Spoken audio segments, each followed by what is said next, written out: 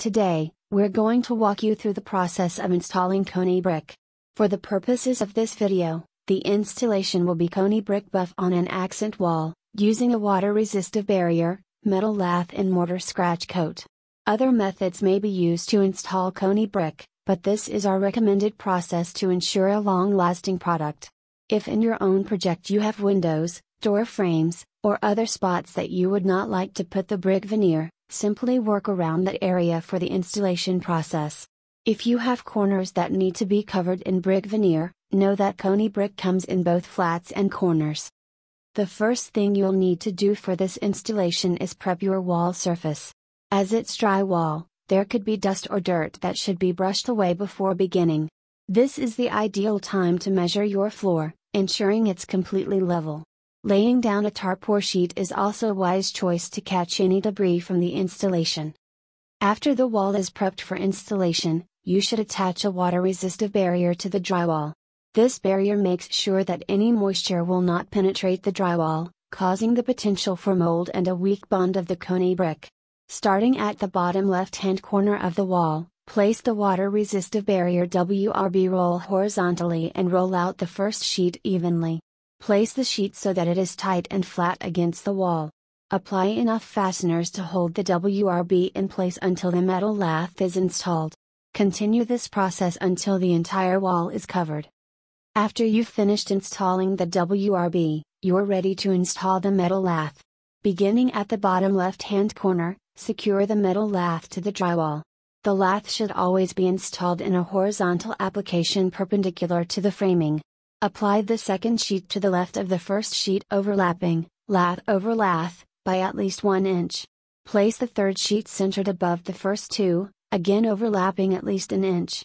Continue this process until the entire wall is covered. This staggers the vertical butt joint seams and allows a more uniform dispersal of stress, thus reducing risk of cracking. After completing installation of the WRB and metal lath to your wall, you can start laying down the scratch coat. This is a coat of mortar that will help your Koni Brick better adhere to your wall. We're going to be using type N mortar for this installation as it's the best choice for general application. However, you can also use type S or thin set if you desire.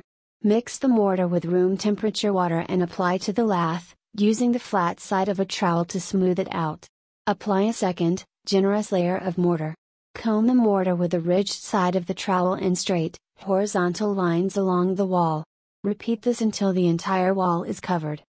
You've done a lot for today, take a break and let the scratch coat dry overnight. Now that your WRB, metal lath, and scratch coat are all installed, it's time to get to the Koni Brick. Mark your wall, vertically, in 3-inch intervals with a pencil. Using these markings, create a chalk line to guide you during installation. Since you let the scratch coat dry overnight, your chalk line should be clearly visible against the mortar. Repeat this step all the way to the top of your wall. This is an important step and will help you keep your Koni Brick aligned as you complete your installation. Once you have your chalk guidelines in place, you can start to apply the brick veneer to the wall. Again, using type N mortar, apply a generous amount to the back of each brick veneer, making sure to cover the entire back side. Firmly place your first brick on the wall, starting at the bottom left-hand corner, flush to the molding or ground. Wiggle the brick up and down a bit to get rid of any air that may be trapped behind the veneer. Hold in place for a few seconds to ensure the bonding process has begun. Apply the second one horizontally parallel, leaving room for a 1/2-inch grout joint, about a thumb's width. When you finish your first row of brick, begin the second using the same process. Place your first brick of the second row centered above the first two, creating a staggered pattern.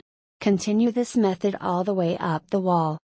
If you need to cut a brick veneer to fit the wall, we recommend an electric saw with a diamond blade. However, you can also use an angle grinder with a masonry blade or a handsaw. By the time you finish placing all your brick veneers on the wall, the bottom rows will be dry enough to begin applying a grout joint.